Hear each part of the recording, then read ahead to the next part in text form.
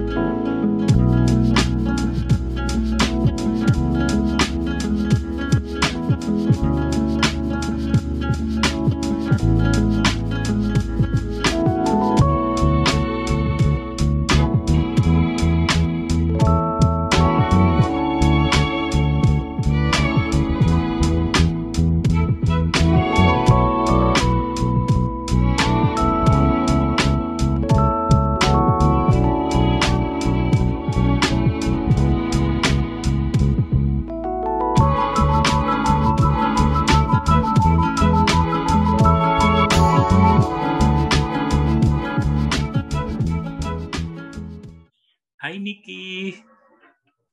Hi, Kata. Hi, Nikki. everyone. Oh, hi.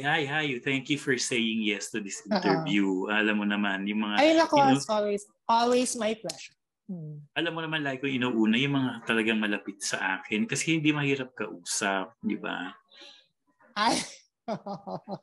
It's always my pleasure doing this for you.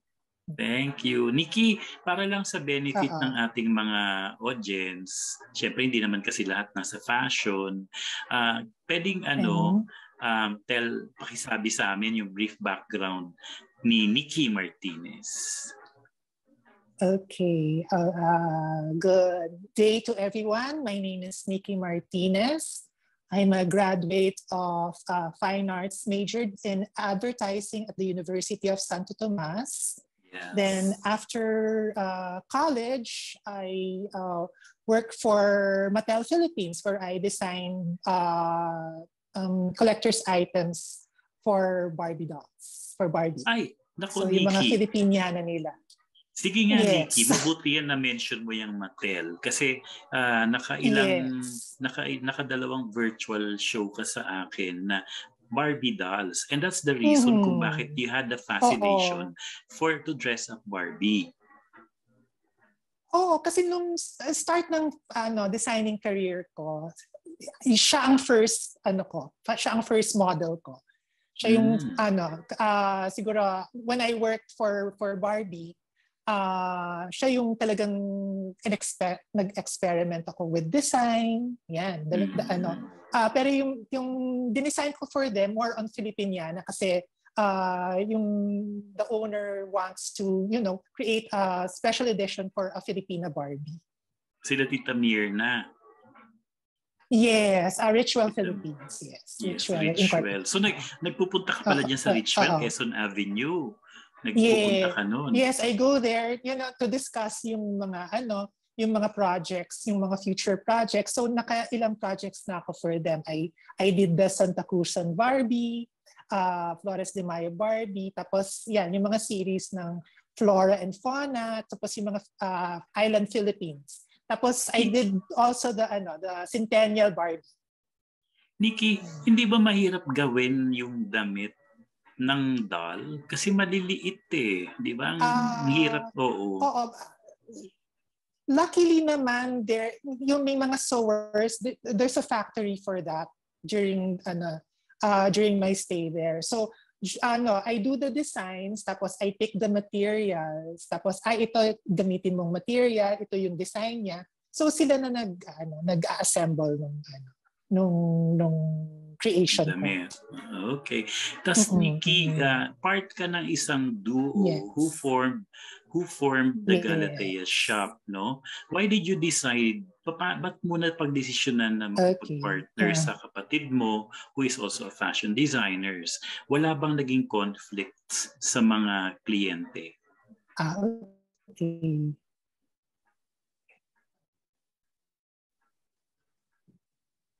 While I was still in Barbie, Kuya decided not to leave na dun sa shop where he worked for several years. Mm-hmm. So when he decided, tapos, let's open up na. Kasi syempre, we have supportive parents naman na, sige, go na, you open na.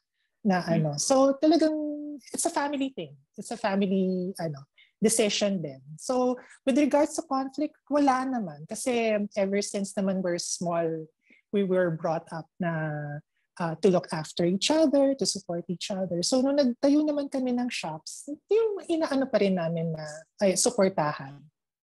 Okay. Tapos Nikki, eventually, nag-discover na rin kayo ng mga beauty queens, no? Competed here and abroad, no? And you were both successful in doing so, no? Ano yung part mo sa pag-form ng Galatea Queens? With that regards naman, usually, ang nag-start naman talaga niyan is si Kuya John T. Pero talagang yung love of pageantry, kasi syempre, we started watching Miss Universe or Binibining Pilipinas, Mutya ng Pilipinas. Yes. Eventually, syempre, luckily, we meet girls na nagmo-model or kaya may nire-refer sa amin. So eventually, we mentor them. We train them. Pero most of the time talaga si Kuya ang tumitingin.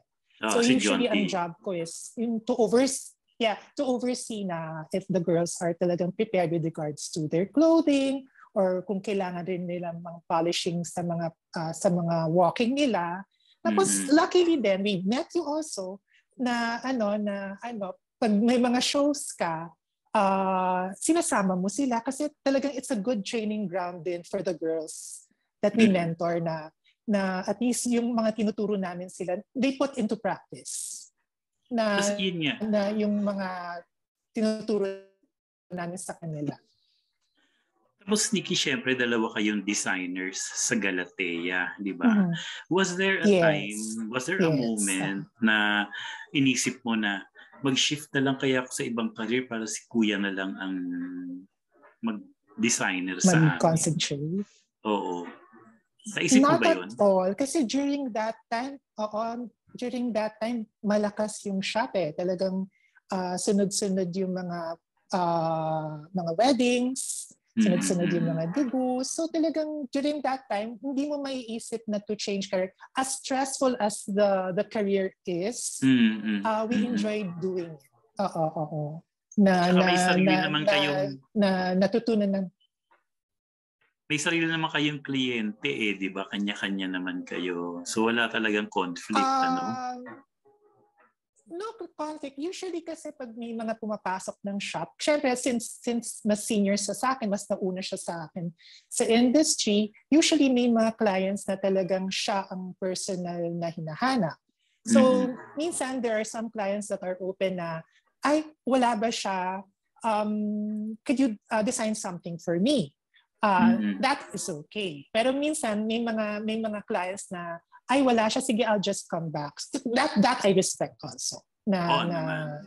Kasi kung gamay sila kay kuya, then I don't really mind. Sige, it's okay.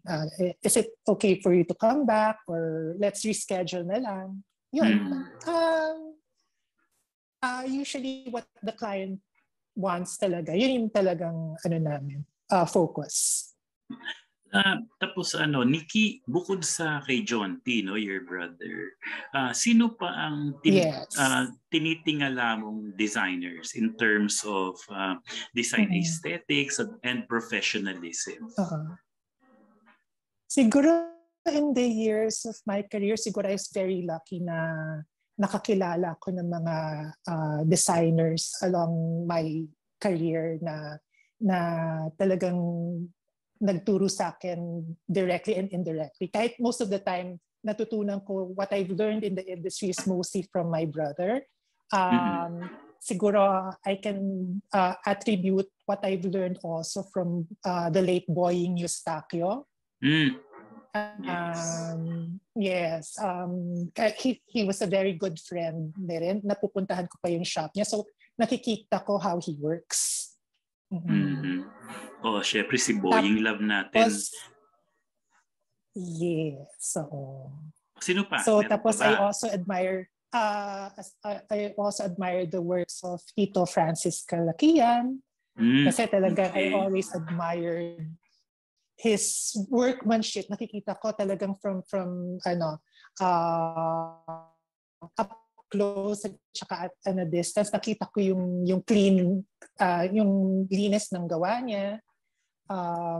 Who else? Edgar San Diego. Yan, the likes. The artist, no? Edgar San Diego. Ang tingin ko sa kay Edgar, hindi lang designer, he's an artist, di ba? Imagine, nagpipainting pa. Because visually, even what he does in his creations, talagang talaga, artworks. Oo, correct. Anyway, nitong pandemya, Nikki, syempre affected tayo, yung buong industriya, lahat, designers, live events, and everything, no? Anong ginawa mo para maging viable ka pa rin bilang fashion designer? Did you accept works from clients? Well, unfortunately, with the 2 years of the pandemic, siguro the first months, we decided to close na muna kasi nga talagang it's really difficult to handle the pandemic. So during that time, siguro napag-usapan din namin ng kuya, we have to finish yung mga projects na accept namin the previous years. The previous year before the pandemic. Tatapusin lang muna namin. Then after that, as much as possible to avoid muna kasi syempre kasama namin sa bahay yung mother namin. So ayaw namin siya maging affected dun sa namin. Ma-expose sa virus. So as much as possible, since nandito lang kami sa bahay, we don't accept muna clients. So, kunyari kung may mga tumatawag sa amin, we are lucky enough naman na may mga friends kami in the industry na bukas pa. So, we call them up na, is it okay na i-refer namin tong client namin because valued client namin ito. So, yung mga ni-refer naman namin kaibigan, alam naman namin na hindi kami mapapahiya because I know naman that they do good work also. Bagay. Tulungan na lang, di ba? Ganun na lang nangyari. Oo. So, actually, sa ngayon talaga supportahan na lang na kung sino man ang bukas ngayon, supportahan na lang natin dun sa mga businesses na bukas muna. At the moment. As long as hindi rin kayo mapapahiya, di ba? In terms of quality, di ba? So, true. Oo. So Nikki, paano mo ginawang busy ang sarili mo nitong nitong despite what happened to the world, ano? Mm-hmm. And anong leksyon ang natutunan mo from being locked down during the pandemic? Okay. Siguro during the first months, when we decided to close muna, syempre we need to arrange, we need to transfer our stuff from one place to another kasi talagang, we need to close physically the shop eh. Mm. Tapos siguro 2 weeks after that, my mom was hospitalized. Dahil so sa surgery? During that time, siguro she collapsed eh. So, nung time na yon talagang in the July, tapos middle pa nung nagsa-start pa lang yung kasagsagan ng lakas nung pandemic eh. So, talagang luckily I had kuya. So, kuya went with her to the hospital and stayed there for 1 week. So, during that time, yun, ang concentration namin during that time was to make to make my mom healthier. Talagang yung focus namin during that time. So hindi na namin muna inisip kung what will happen to the shop. Though yung physically close muna yung shop, ang concentration namin during last year was our mom. Oh, si mami muna Syempre naman And then Nicky, may na-develop may na-develop ka bang skills ngayon sinara niyo muna yung Sige, ngayon sinara niyo muna yung inyong shop. Meron ka bang ibang natutunan aside from the usual fashion design? And bakit naisip mong itap yung ganong skill? Okay. In that case, I have to thank you for that. Kasi nga during the middle of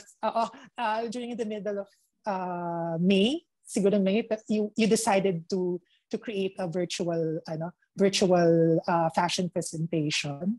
So during that time, syempre takot pa akong lumabas na to deal with.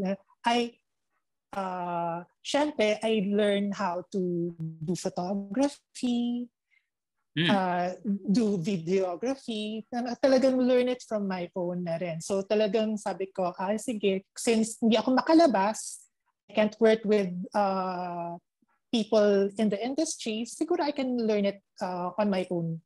I can learn it on my own, do photography and do the videography on my own. So talagang ako na lang ang gumawa para at least may ma-present naman ako dun para sa show mo. Tsaka para buhay tayong lahat, di ba? We're doing okay despite the pandemic, di ba? Oo. And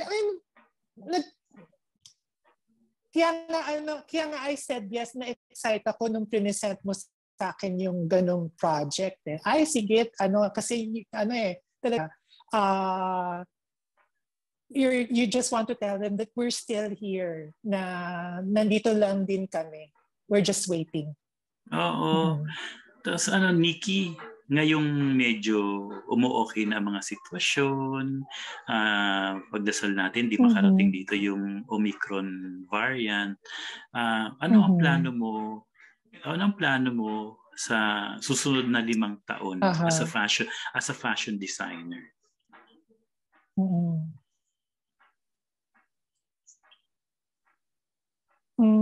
Honestly, it's too to tell, pero just praying na sooner or later that God will lead me to the right path, whether it's in fashion talaga or in other fields. So pero I'm very open to it. Totoo, that's true. Anyway, Nicky, nagsimula kang bata, di ba? After graduation, nag-work ka na. Yes. And ngayon, na-reach mo na yung level na you're becoming already one of the formidables and senior in the fashion industry, no? Anong ma-advise mo sa mga gustong maging parte ng industriya as a designer? Anong pwede mo ma-impart na lesson or advice sa kanila? Siguro, One siguro advice that I can give the younger ones who wants to start to become a designer, just be kind.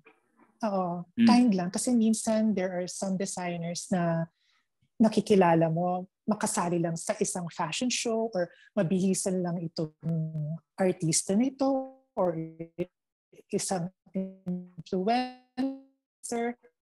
Medyo tumataas na yung ere nila. So, usually, when you're starting, just be humble and just be kind to the people that you meet and the people that you work with.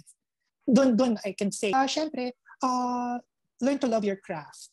Learn to update, learn to be open to new ideas also. Kasi in my 21 years, syempre talagang nandyan yung updating, nandyan yung experimenting. It's a process of learning also.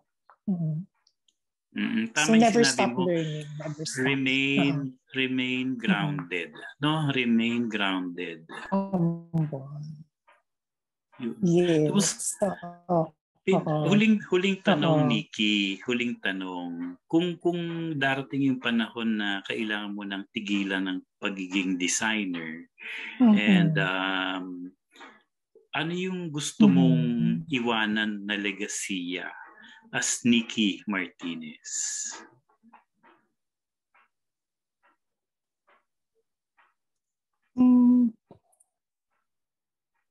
Siguro I like to be remembered as a kind designer who does timeless work. Kunyari, I would like to see 10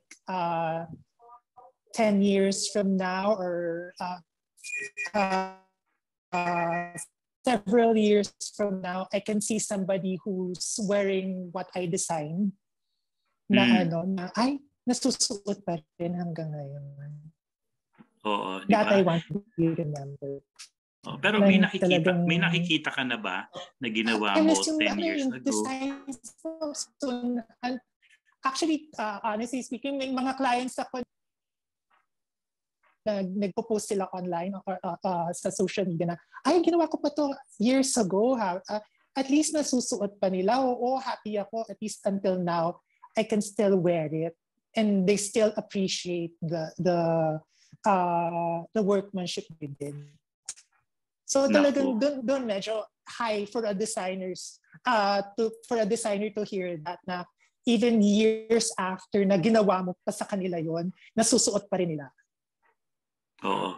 Ganoon naman dapat, 'di ba? 'Yun ang marka ng isang designer, 'di ba? Yung kahit na 10 years, 15 years na isusuot pa rin yung damit, 'di ba? Oo.